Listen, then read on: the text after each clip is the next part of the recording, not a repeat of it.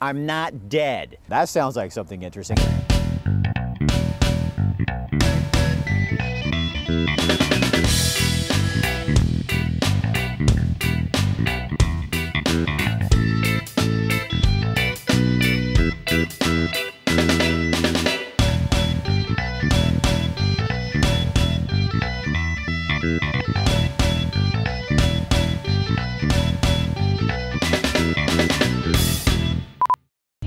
So there's a guy I want to tell you about, and he's my barber. And come to find out, he is also the inspiration for an organization in town that's trying to help people who are addicted to drugs, but specifically methamphetamine. His interview was so impacting on us when we heard it that I really feel like I want to share some of it with you now.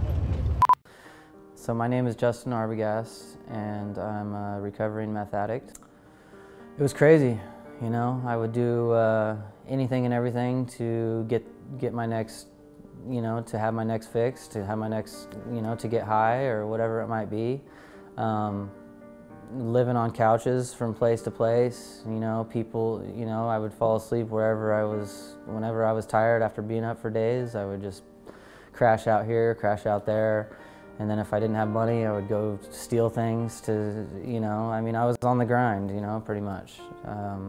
It was horrible. It wasn't good. It wasn't the life that I would suggest anybody to have or wish on anybody. I wouldn't. It's just not, it's not life, you know. I think many things changed, you know.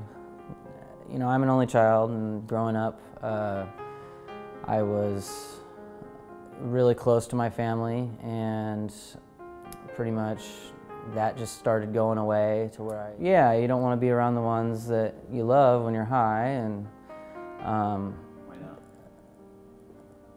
because you don't want them to see you how you are, like, just, you know, and you feel guilty, and you just, at least for me, that's how I felt.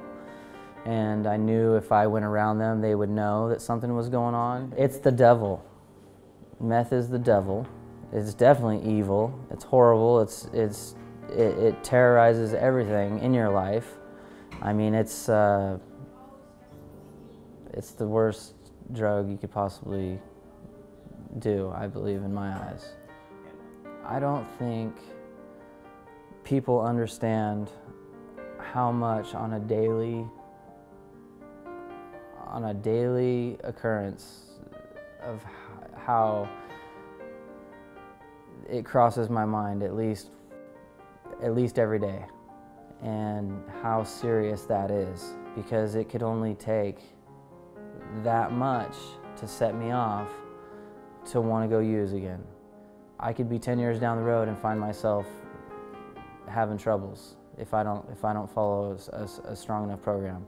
That's how addictive this drug is. And I just don't think people that don't do the drug or have not ever done the drug, they don't understand that. And they never will, you know, until you have experienced what I've experienced or what these other people have experienced. You just don't know. So take it from what I'm telling you to, I mean, it's, every day is a struggle, you know. Life ain't easy, so it just makes it that much tougher. You definitely need the support. If you don't have support, then that's the problem with society today. And I feel for a lot of these people. A lot of these people that go in and out of jail all the time and stuff, they don't have families. You know, I don't even know how to start. When some of these people, they go home and their parents are doing dope and they're getting high. Well, of course they don't have support. They're never gonna get clean if they don't have the support to get clean. I had all that support and everything, and I still chose not to do, you know, the right thing until finally it clicked in, you know. But I just feel for a lot of these people, you know, that don't have the support, don't have clean and sober places to go, you know, et cetera, et cetera. It's just, I feel for a lot of people because they don't have families and, you know, friends, and that's why they keep going in and out of prison and jail and doing the same stuff. They don't, you know, I don't think that society takes it near seriously enough, you know, because we just let justice or whatever, you know, just going in and out of jail. Well, yeah, people that have addiction problems do their crime, do their thing, they get caught up, they go into jail. 2 or 3 days later, we all know it, they get kicked out, unless it's like something serious, like an assault charge or something, which it's usually not. It's always property crimes with the drug addicts. So they are out in a couple days. Justice is never really served, you know? It's just, it's really crappy. This whole system is crappy, and that's another reason why my mom is trying to get this program going, you know? Is because she wants to be able to set up a program to where people can go into jail, and then they offer that to them. So if they really do want to change and they really are tired with their lives, they can come out of there and they can go straight to my mom's program or whatever program it might be and get some help. But they don't really have that, you know? They just kick people out the door, and then of course they don't have any place to go, or they don't have family to support them, so then they go get high again. It's not a shocker to me. That's just what happens.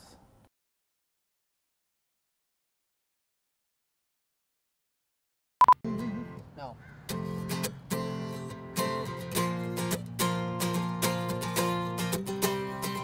Slow down, you got to get a piece of this whole town. You know you can't frame everything you've seen.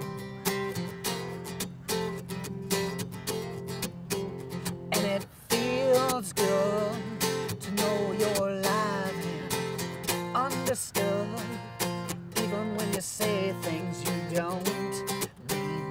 I mean, take home a piece of me. Keep going with that.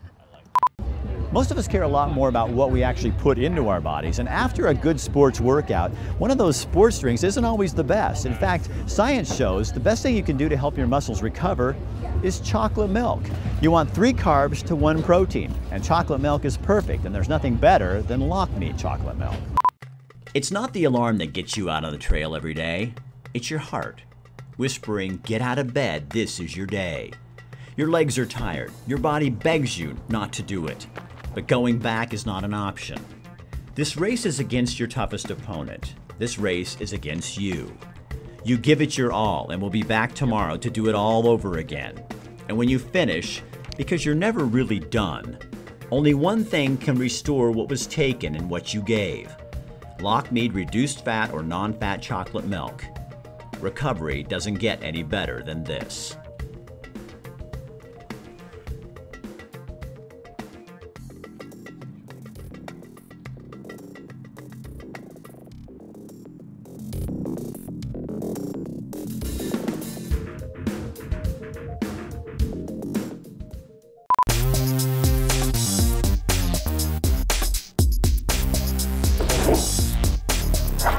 And today in the soapbox, we haven't done one of these for a while. I guess I haven't been as irritated as usual, but I've got something to talk about. I'm growing intolerant of intolerance. I find it on the left, I find it on the right, I find it right down the middle. In pop culture, in regular culture, I even find it in my faith, and of course we find it in politics.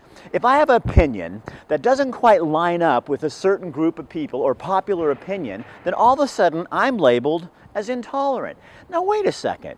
The fact that you would label me intolerant would almost make you intolerant of other opinions. What happened to the Oregon where we like divergent opinions, where we like people who think differently, where they didn't have to always agree with us for us to elect them or respect them? Instead, now we make them out to be the villain, and we try to destroy them because they think differently than we do. I think that might be the definition of intolerance.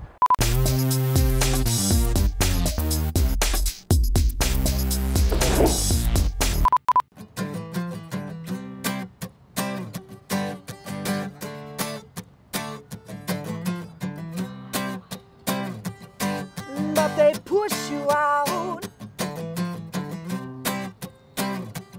Ooh, and they shut your mouth. So you don't make a scene, still we dance around like marionettes. And joining us is Peggy Whalen, the Executive Director of Women's Space. And we got a party coming up. This is the big fundraiser of the year for Women's Space, and you guys are going all out with this one. Tell me about it. Oh, Rick, we're so excited. It is our 3rd annual Black and White Gala. We're having a Paris theme, Magique Paris. Ooh.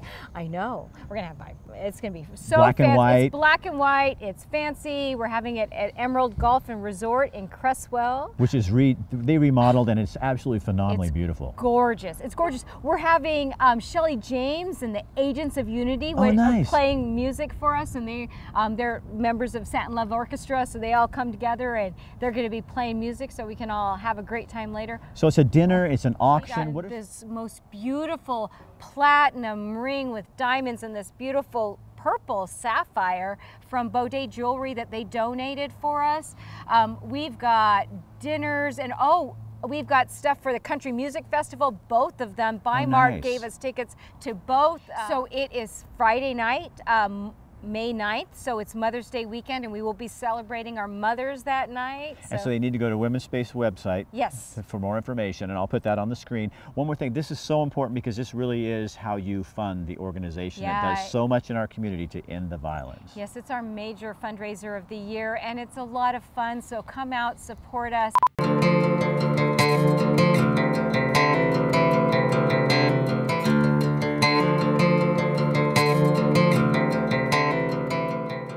Recently, we interviewed a young man named Job Woosley and his mother for a video we produced for Women's Space. You're looking at the video right there on your screen. Job is the featured speaker at the big Women's Space Gala on May the 9th. He's also an up-and-coming singer-songwriter. So we went to Women's Space and said, we've got an idea. Let's introduce Job to the community, let him sing some of his music, talk about how he writes it, and you guys sponsor it. And of course, Women's Space said, you bet. So here's Job Woosley. Well caught up in. Yeah, I think we're,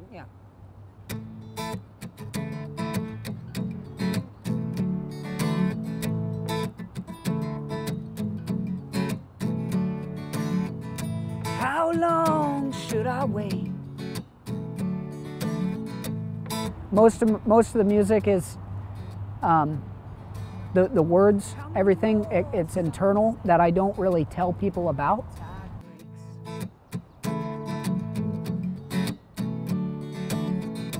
I like when people, you know, when people interact with the song and they can feel, you know, the song. How many more songs do I need to write?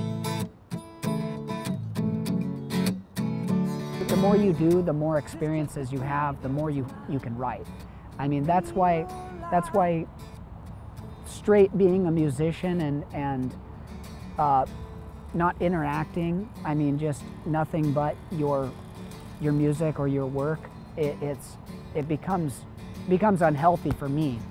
And I find myself doing that. I'll take a couple months and I'll do nothing but record. And then I find myself not being able to find anything to write about because I'm not interacting, I'm not having the interactions with people and the stuff that gives you something to write about. How many more dreams should I dream of you? And I've always waited for the day that I meet you.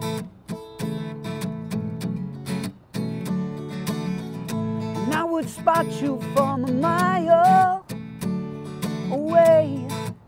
It's that voice that tells you when you get home what you should have said. You know, be it, you know, you're upset about something or you really want to tell that person how much you care, but you don't know how to do it. You go home and you write it, and you don't even realize it, I guess, until later. And I can't change my fate.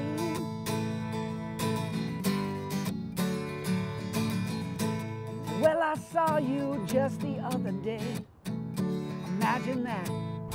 I think what I want the most out of music really is just, I guess, just to be able to fill a room with people that are willing to listen. You looked at me and I just stared at you like deja vu,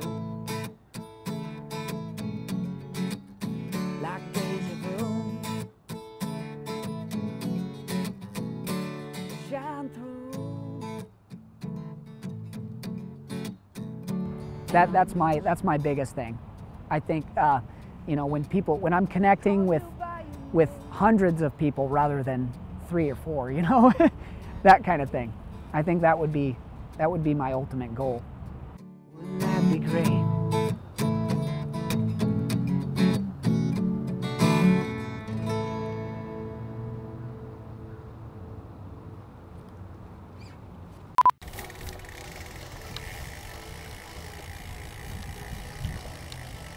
So we have a really cool bike ride we want to tell you about.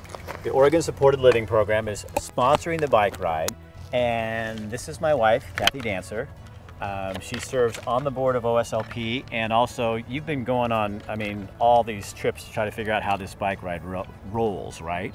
Yes, we kind of added a new one this year, and so we went and checked it out, and it is quite the challenge.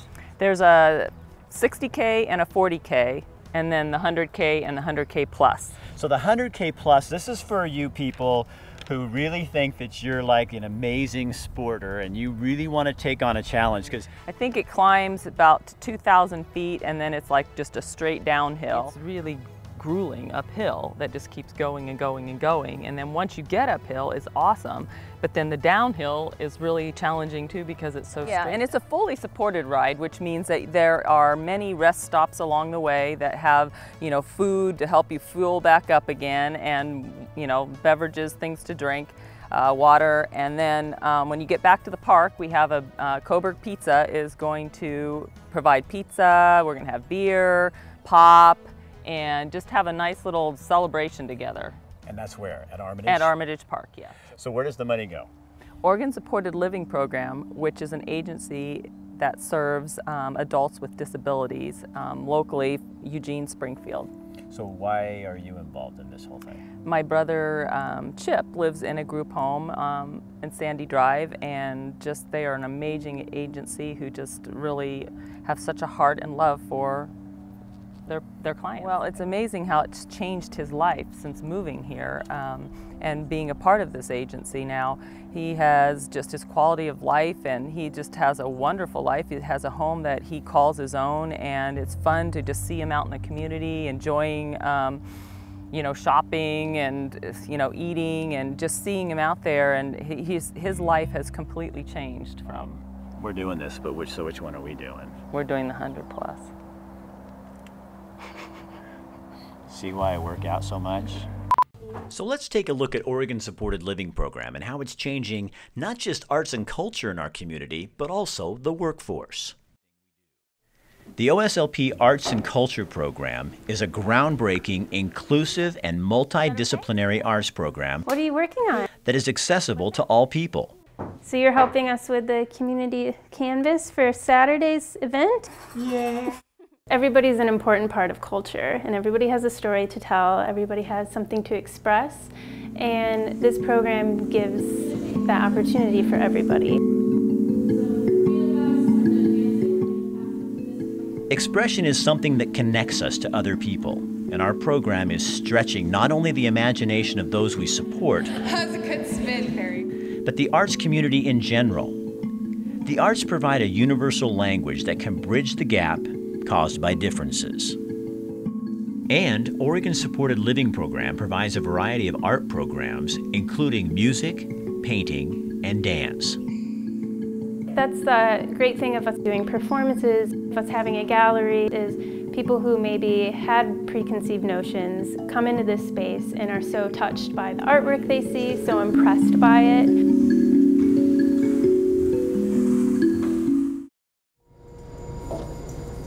And I do like the kitchen, and I do outside too.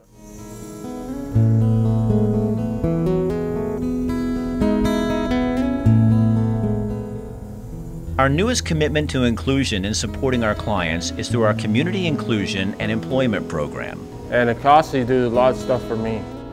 get like a bonus check, or them other ones, like I get a check every week. OSLP helps our clients find paid employment that's meaningful to them.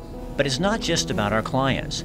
What we find is businesses that hire the people we support get as much or even more out of the relationship. Partnerships we're developing with local businesses is about first educating them on what we have to offer. And that's people who are awesome, who have skills, who are readily available to work. Rick cleans and picks up around the tasting room and the Ninkasi Brewery, something other staff used to take time out of their already busy schedules to do. He's mainly just kind of infrastructural support for the team, so the things that, you know, aren't necessarily the most critical but are critical for the customer experience, he's able to take on. OSLP will help identify jobs or tasks that our folks can do, and people like Rick have a support person with them at all times. You ready? He's sort of self-managing in that way. I mean, he has an attendant there to sort of help him with stuff, but you know, in reality, he's completely self-motivated. People knows I do a good job for them, and I want to do like good job for a lot of stuff.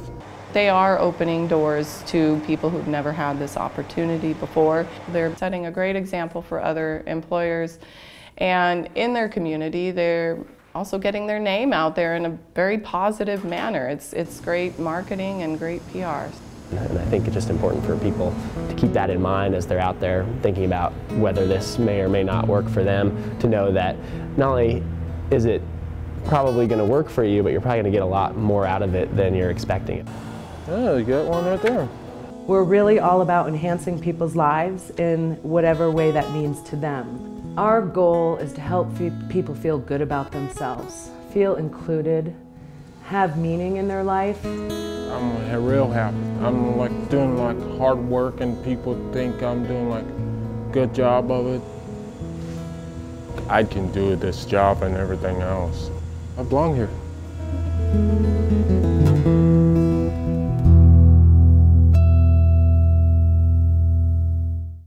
Intro it, please. Right, now? Yeah. This is usually where I would announce the winner for the Ranchito Grill drawing. But Rick and Will drop by there unannounced, uninvited, you could say, because Rick isn't usually invited to things, so that's how he does it. Anyway, they dropped by, Abe did the drawing, check it out. So as Emma said, we just showed up over at Ranchito Grill off Mohawk near the McDonald's on Springfield, and talked to Abe and said, hey, we need to do the drawing. Every month, Abe, in conjunction with Rick Dancer TV, gives away 2 dinners, 2 drinks for free to somebody who just looks at the Rick Dancer TV sign, fills out the paperwork, and the rest is up to you. Well, we did have some audio difficulties, and I know in the television world you're not supposed to tell people when you make a mistake, but this is Rick Dancer TV. We gotta tell you, we gotta fess up. But here's the drawing anyway. Okay. We've never done this kind of, sort of like live. Yeah, no. Oh, there you go. Okay.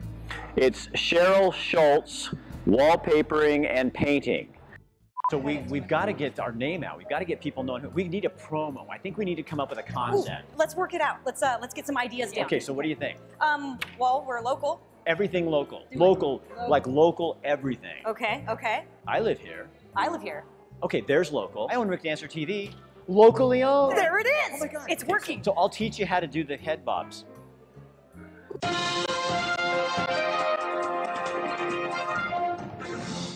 Ooh, they're dramatic turns.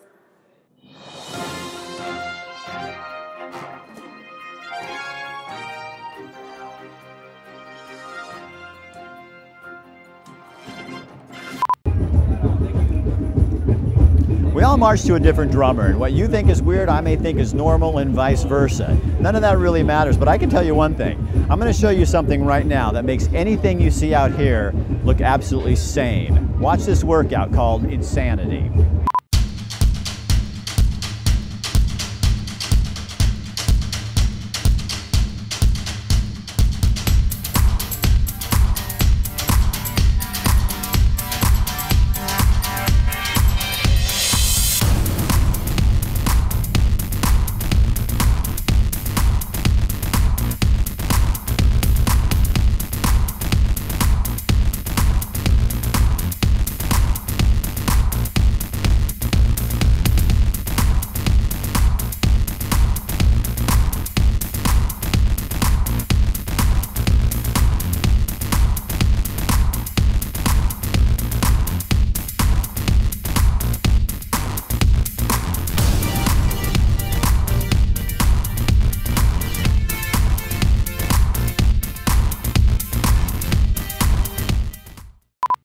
So if you're in the market for a video, Rick Dancer Media Services, we create long format videos, shorter videos, YouTube videos, website videos. What we specialize in is telling your story, and we do it with heart, we do it with passion. Sometimes we do it and make it just a little wacky. It's whatever you want. But give us a call to find out more about our services and what we offer. My phone number is right here on the screen, 541-232-3143, or go to rickdancer.com or Rick Dancer TV. What I love about coming to Saturday Market is its community. You run into people that you haven't seen for a long time. And this morning I ran into an old friend named Alan Beck. He used to be my news director at KEZI. Just in having that conversation, he reminded me of why I'm doing what I'm doing today. We have to have people in our lives that do that for us once in a while. When I was in the television industry, we always tried to find stories that would attract you to come. Now what we're doing here is we're just doing what we think is the right thing, and you're just choosing to come along with us. And I love that, and I needed to be reminded about that, and I need a community of people around me in order to do that. So that's what this is all about. Where's this going to end up? We don't know, but we're really glad you're along for the ride. So hold on, because I don't know where this is going. Okay.